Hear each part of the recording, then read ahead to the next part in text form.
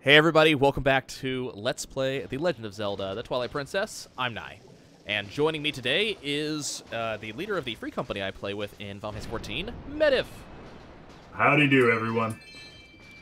So I decided that that I needed other stuff to talk about, and Medivh has also beaten the game. So I figured it would be kind of fun to have him join, especially given that we are going into one of the dungeons people dislike the most. Now, at least it's not Ocarina of Time. You know, I've actually... You've watched, like, speedruns of that, right? Oh, yeah, it's ridiculously fast there, but they use the hover... Yeah, the speedruns use, like, hover boots and just break it entirely. Yeah. Oh, I tried doing that stuff, and nah, I can't do it. One day I would love to learn, you know? So, I went back and got, Did I time that right? No. I went back, got myself some more water bombs, so now we have a full complement of regular bombs and a full complement of water bombs. And I'm trying to break into the temple here. There we go. This place is, remember, sacred to the Zoras, who are not noticing me at all throwing bombs at the walls.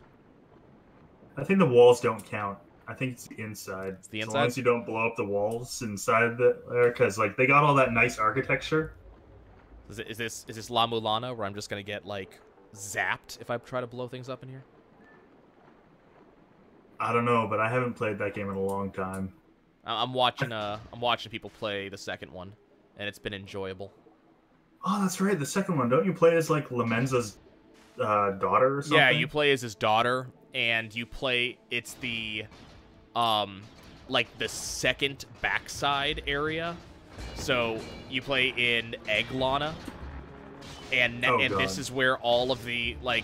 You know how in La Mulana, a lot of the, there were all of these, like, civilizations that were referred to, but that was about it? Yeah. So, in Eglana, this is where the survivors of all of the previous children are actually there. So there are actually giants that you will meet who are still alive. You will see some of the Olympians, things like that. Oh, nice. It's been kind of cool to watch, and you actually have to talk to them. The person I've talked to has, like, met at least 3 Lords of the Dead. I'm a little worried about what the hard mode reward will be. Because I don't remember... I don't know if you did Hell Temple in La Mulana. So here's the thing. I never actually ended up really playing it. Okay. I've watched multiple playthroughs and speed runs and such of the game. But didn't have an incredible amount of interest in actually playing it. That's At fair. some point I want to fix that. But I think I got all the way up to Amphisbaena. I beat Amphisbaena. And I was following one of the speedrun routes. That's fair. So I got up to, where was I? I got up to Temple of the Moon and got the axe. And about there I went, okay, well, you know, I think I'm done. I think it was probably because I wasn't solving it myself. I was following someone else's route, so kind of a lot of the gameplay there wasn't there. Yeah, a lot of the fun from La Mulana comes from just trial and error and, you know, just kind of doing your own thing and hoping it works. And then crying when it doesn't. Does this guy count as a red potion? Red chew jelly, replenishes 8 hearts. Yes, awesome. So yeah, that's those are the chews, guys. I can't remember what all of the chews actually do, because we also had access to green earlier, and then we had access to, I think this is black. And I can't remember what black does. I know that yellow acts as lantern fuel. Yeah, yellow is lantern fuel. Red is... Red's a red potion. Healing. Blue is...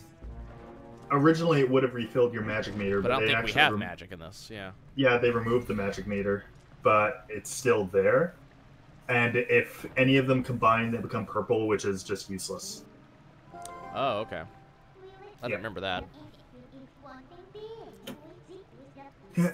So don't mix your colors. I was thinking about trying to do some of the, like, speedrun glitches for Breath of the Wild, or not Breath of the Wild, for Twilight Princess. Because one of the things that you can do is you can skip the first bomb bag entirely, and then the speedrun thing is you go do the, instead of buying the bomb bag from Barnes, you just go you quickly do the river minigame, and I think you die in it or you quit, something like that. And then you just take the bomb bag. You don't actually ever give it back. And that's how you get the bomb bag to do Water Temple, because the bomb bag is required. Yeah. That's kind of funny, though. I was thinking about doing it, and then I decided that, you know what? I'm just gonna do this legit. Hey, man, I saw you die. How are you feeling? Oh, that never happened? What the hell's a reset? I don't care. Here's a bomb bag. Get out of my head. Don't blow it up again. Yeah, she, I forget the whole thing. We just did it. It's like, the Zora, who's her friend, is like, yeah, she just gives out any old junk to people who are doing stuff. So even the Zora's just sitting here throwing shade. She's like, yeah, she just gives you junk. You know, she's not actually giving you anything worth a damn. Meanwhile, I'm sitting here like, I can carry 30 more bombs. This is worth lots. It feels really weird to go up and break jars and things like that and just get nothing out of them because they were meant to contain hearts originally. That's a good point. More bombs. Okay, so now we get to go into the temple proper. In a way, it's more accurate this way, though. I mean, people aren't just storing hearts in these things. And this way, it just makes Link look like a destructive butthole rather than the hero of there are everything. rupees in there sometimes. Sometimes, but not all the time. You've seen that, you've seen that? I've seen it. Yeah, the one where Zelda reaches into the pot and Link just like, what wizardry is this? Yeah, yeah. Also, you know what's fun? Shooting bomb arrows at random enemies that want to engage you in combat. It's the great note button from the sky. Well, the bow, but, you know. Fighting, did you do that to beat, King Bulbin the second time? Oh, yeah. When he has the two shields. Yep. It's so good. So easy. It really is. It's pretty simple. Ah, shoot. I need to find aluminum. Good luck with that. Isn't that generally rare? Well, it's not that it's rare. It's that... Well, obviously people haven't been following me, but I'm playing Fallout 76 right now. And aluminum is probably going to be your one resource that you need everything of. Because it's used for repairing, crafting, electronics, sadness. Mostly sadness. I hate Tektites that dodge. I shot a bomb arrow at this Tektite and it said no. Wow, what an asshole. You know they actually lead you? Pardon? Oh, like, yeah. Like, I was trying to run past some Tektites earlier as I was going up to Zora's domain, and I was just trying to dodge around them, and the damn Tektite led me, and it hit me anyways. Well, you know what they say. Well, as you would say in certain fights, mechanic. Yeah, I mean, you're not wrong. They won't stop bothering me about that. Oh, what, that joke? Yep. Part of me is sorry that became a joke, but at the same time, You're not. I'm really not. You relish my suffering. Look, you, as a former tank, you should know better. Former? Hey, when I get on Final Fantasy after maintenance, my Dark Knight will be 60. I'll have 2 tanks, or not 60, 70. As I said, former tank. You and I both know Dark Knight doesn't count. It is pretty... Well, no, Warrior's the DPS. I was in Novice Network chat, and there was this warrior that was throwing shade at both other classes, saying that paladins were wimps and dark knights were emo, and neither were true tanks. And everybody in Novice Network that plays as a tank, none of us actually said anything, and then someone finally goes, huh, Never thought I'd hear a warrior of all people call other tanks wimps. And I was like, yes. Yes, that is how that conversation should happen. That's pretty funny. Also, I mean, really silly thing, when you try to roll up a flight of stairs, you bonk. That makes sense. You can roll up anything else, but a flight of stairs bonks you. Because it's got edges. Hi, Uku. That's my excuse. It's got an edge. So, tell me I'm wrong. Doesn't Uku and her son look like the boss from Tamtara Deepcroft Hard? Yes. Especially because the son does have wings on either side of his head. Yep. Oh, God. I just don't like how the stylized markings on them just make it look like Goron nipples. Yeah, you're not wrong. I could have lived without those too. I mean, I could have done without the Goron nipples myself, especially on the old Gorons. I want to know how Nintendo got that past the ESRB. They just whispered in, what's his name? Fuck. I can't remember his name. Why can't I remember our patron saint of Nintendo? He passed away a few years back. Iwata? No. Iwata, yeah. They just went up to him and whispered softly in his ears, "Rock hard, old man nipples." And he was just like, "Hi." Apparently we're doing that. Well, you know, so you've heard that that Miyamoto, for a lot of his games, he takes a lot of inspiration off of things he sees in his environment. So like he got inspiration for like Pikmin off of the carrots in his garden. Nice. So I don't know how I forget. Does Miyamoto actually have any say in Zelda? He does, right? I think he's Zelda as well. Yeah. So I want to know, what was his inspiration for Rock Hard Old Man Nipples? Like, because someone somewhere on along the chain made that particular design choice, and I want to know where it came from. Who thought that was a good idea? A very dark and scary place. More than likely, he went to an onsen and just looked around. Probably some older guys were doing their fitness stuff, because a lot of them, what they like to do is they go and before dipping into the hot springs, they wash themselves, obviously, because they don't want to pollute the water with their dirt.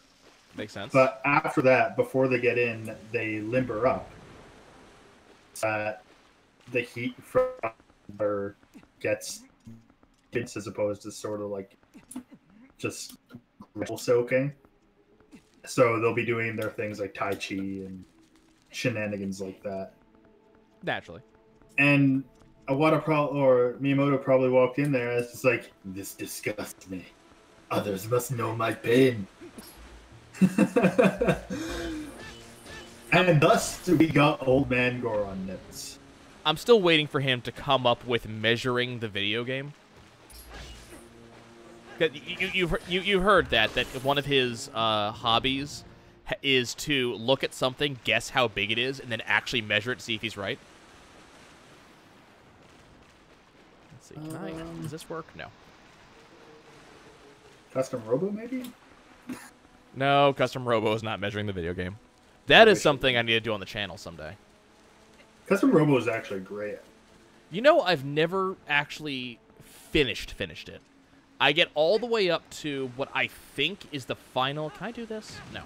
I get all the way up to what is the final event in post-game, and I have never gotten a gold on it. I've gotten a gold on everything but that final event. That's brutal. I think in the final event you can actually use illegal parts. Well, I think you can. Yeah, you can use illegal parts in general, but it's the 3-on-1 is the one I'm talking about. Yeah. I can't remember the name of it, but there were two illegal parts. One was built for speed, and the other one was power, and it was like sweeping melee. I thought there was more than that, wasn't there? It's been a while since I played the game, though. No, there are several, but these are the ones I'm talking about. There was an illegal part that made you like infinite dash almost, and another one that was just like raw power, but you had no range. It was only melee. Huh. And I just used those, no defense whatsoever. So it was bringing glass cannon to the logical extreme. I think that's what I usually did too. Was if I can hit you, I'm gonna take you down in one shot, maybe two, but I better not get hit otherwise. Yeah, I mean that's honestly how you had to play it if you wanted gold on a lot of things. Because otherwise it would just take too long, or you would take a hit and that would knock you down to silver. There we go. That's the stuff I'm trying to do. Okay. I'm trying to remember how this dungeon works. So, you know, there's always the joke, goddamn water dungeons, and that the water dungeons are typically the worst dungeons in any particular video game. Oh, yeah. This one was never that bad, though. No. Like, they took out a lot of the stuff that makes water dungeons painful in the first place. So but, it's been so long, and some of the dungeon is a little bit obtuse. So I think, if I remember correctly, this should be a key.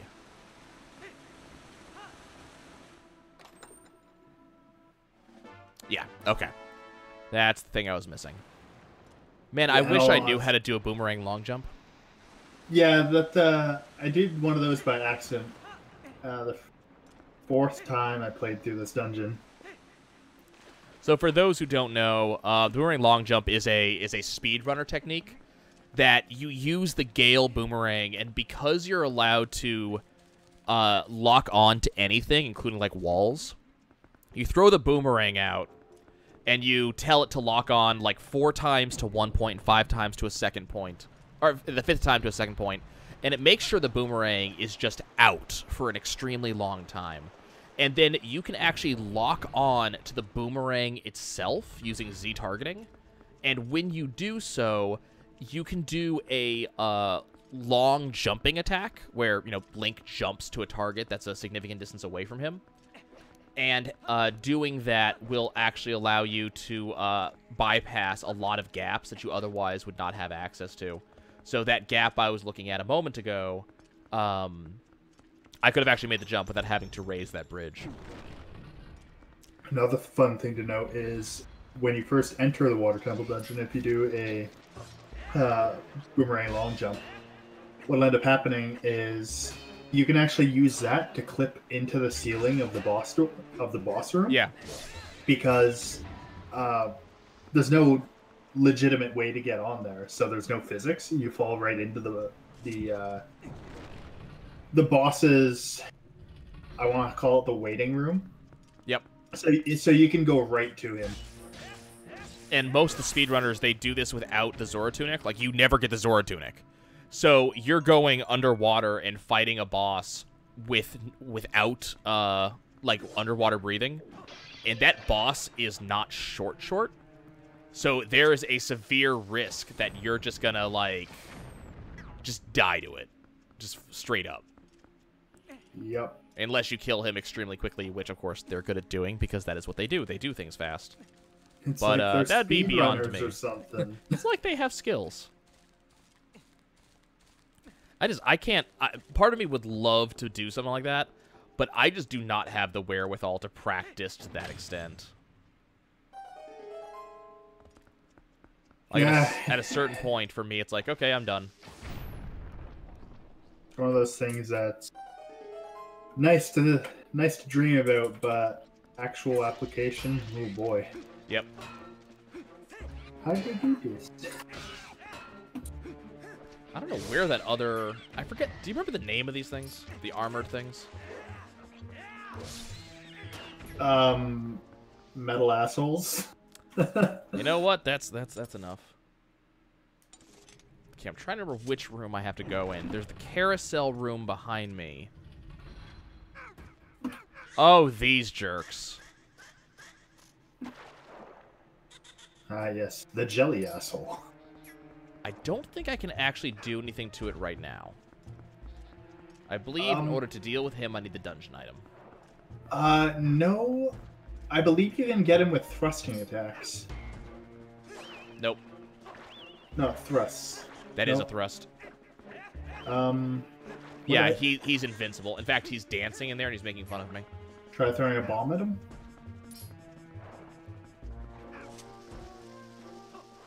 Nope. Oh, wait. That did work. Ha-ha! A sufficient application of force is all that's required, it seems. It didn't actually help because that door is still locked, but okay. At least now they can't tease me that much. Okay. So we do have to go back to this room. I mean, we need the dungeon item at the end of the day. Probably. Which I believe this should be a key. Hey, a key. Did you ever notice that there's this one key in, I believe it's the first dungeon, the forest dungeon. You get it out of a man-eating plant, and that key is shinier than all the rest of the keys in the game. I didn't notice the shininess, but I would assume it's because it's been polished through stomach acids. It's been dealing with gastric acids the entire time. Okay, how do I... Oh, I have to go this way. Okay. So here's the carousel of progress. No. Just, no. We're not doing that.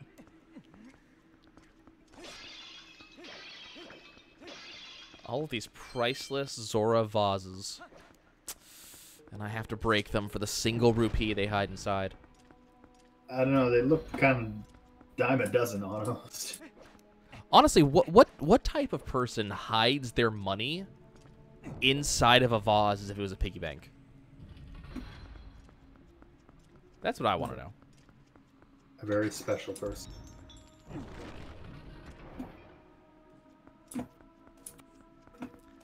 I was talking about this on a previous episode. How would you feel about a game where you play as the people who the end is coming, so they're building the the temples and such for the coming hero? You weren't that hero. You're just the one testing the temple and the traps. So you're actually there when everything is new, talking to the builders, helping to train the monster that goes in as the boss. And you just test everything. So you still accomplish everything. You still beat everything. And there's probably some sort of boss that you have to deal with just to make sure that, the coming hero can actually handle it. But then that's it, You don't actually... You're not actually the one. Well, what they don't tell you is that there's actually a pile of bodies in the back room just tucked away. Alternatively... All the people who failed. Alternatively, to the Ender's Game twist. This was all real all along. You just didn't know it. You did save the day. We just didn't want to tell you because we thought you'd get too self-conscious about it. You were the hero. That is still one of my favorite twists to a book of all time. The Ender's Game one? Yeah, you've read Ender's Game, right? Oh, yeah. By the way, I didn't preface this because the book is legitimately 30 years old or something like that. But, by the way, spoilers, folks. So in Ender's Game, you start with the whole, the laser tag minigame, right? Teaching kids about war and how to do it and stuff like that. I still can't get that. Damn. I thought the dungeon item was up here. So, you do the, you have these kids who are learning about aiming and tactics and things like that inside of this, what is essentially laser tag. And, okay, how do I actually leave this room now? I believe you can fill up the bottom with water from... Yeah, but you have to get... It's that switch right there. But how do I get... I'm trying to remember how I get to no, now I remember. Yeah, go to the top, and there's another switch that you pull that'll fill up the bottom. And you can slide down there like a water slide. Well, yeah, but I thought you had to have the dungeon item to do that. No, it's just to get back up later. Well, because there's a chest back there that I can't currently access because I don't have the dungeon item. Oh, ladder. Okay, I missed that. Yee. So, Ender does all of this. See, there's the item right there, but I need the dungeon item to actually get that. you know, you have Ender, who does very, very well and eventually becomes an officer and kind of the leader of one of these, you know, laser tag teams. And they eventually move him on to what they call officer school, along with several of his subordinate officers. Don't forget, he's also 13. Yeah, he's also 13 and a genius. Yeah. But, yeah, they move him on to officer school. And in officer school, let go, Link, they basically end up playing Galaga. Just a Galaga where they, instead of controlling the, like, ships by direct control, you control them by voice. And so Ender plays as, like, the Grand Admiral. His subordinates are subordinate officers that give direct, you know, orders to, you know, to the fighters, and they are supposed to be practicing tactics against the bugs. And just kind of getting practice for the war that is to come. And then the book ends, and all of the adults are celebrating after Ender, you know, completes his final test against what is basically a boss, and he effectively just nukes his opponents. He literally drops what is, I believe, effectively a fission bomb on them and just eradicates the enemy world. And Ender's, you know, like, he's not sure why the adults seem so excited about his efforts until they tell him that, you know, this wasn't a game he was playing. He was actually ordering real troops to do real stuff, and he did just really kill the bugs. And Ender feels sick for a while because in order to do what he did, he forced a single fighter to basically pull a Randy Quaid from Independence Day, flying straight down effectively the throat of the bugs' defenses, straight into their like their planet's atmosphere. And then when he was in the atmosphere, he dropped the nuke and basically disintegrated the entire planet, also killing himself. And, you know, the adults tell him, well, you know, everybody knew this was coming. They knew that this fight, you know, could kill them, and they gladly gave their lives to make sure it happened. But Ender still feels a little bit sick about it because it was his orders that made it happen. But it was still kind of one of my favorite twists of this whole, you know, we spent this entire book telling you about these games that we play to kind of get these children to the level they're supposed to be. And it turns out this one wasn't a game the entire time. Okay. So, hey, another place I'm not allowed to go. I'm a little bit lost, I'll be honest with you. I'm trying to remember where I'm supposed to go. I couldn't tell you anything. I haven't played it in like 10 years. Shit. I mean, yeah, it's been a while. Honestly, half the reason I'm even doing Twilight Princess, apart from the fact that it's a very good game that I enjoy, is that way better than Skyward Sword. I think that goes without saying for most players. Half the reason I'm playing is that I want to, you know, max out the game, go and do the Cave of Trials, and level up my Wolf-Link amiibo so I can pull it into Breath of the Wild with me. Fair. Because having Wolf-Link run around and do shit with you just sounds like an amazing time.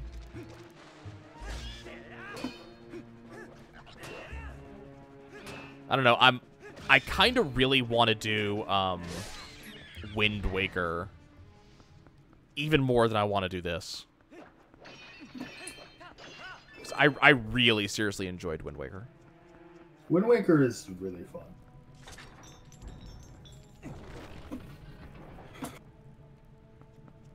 Where do you think, as far as you're aware, where do you think the Twilight Princess fits in the Legend of Zelda timelines? Where is this one? I believe this is on...